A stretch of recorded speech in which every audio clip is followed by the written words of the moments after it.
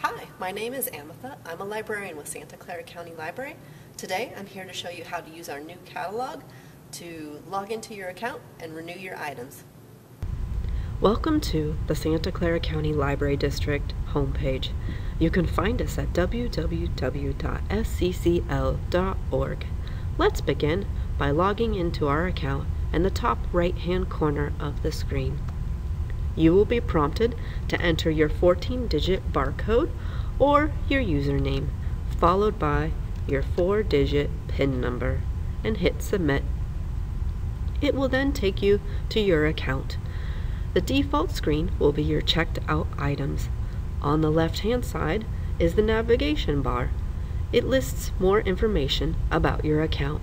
For now, let's click on Holds. In the Holds function, it will show you all the items that you are waitlisted for.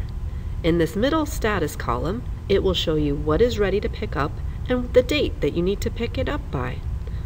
The rest of the items will show you what number you are in the holds queue. If you wish to cancel an item, you can click on the box and tell it to update list. If you wish to cancel all of them, you can hit Cancel All. You can also change your pickup location by clicking in the drop-down box and choosing a different location if your item has not come in yet. You can also tell it to freeze your item if you are not ready for it to come in. For now, let's go back to the checked out items. These are the items that you have checked out. If you wish to renew an item, you can click in the box and tell it to renew the marked item. If you wish to renew all items, you can click on Renew All. If you wish to know what is due soonest, you can click by Sort by Due Date.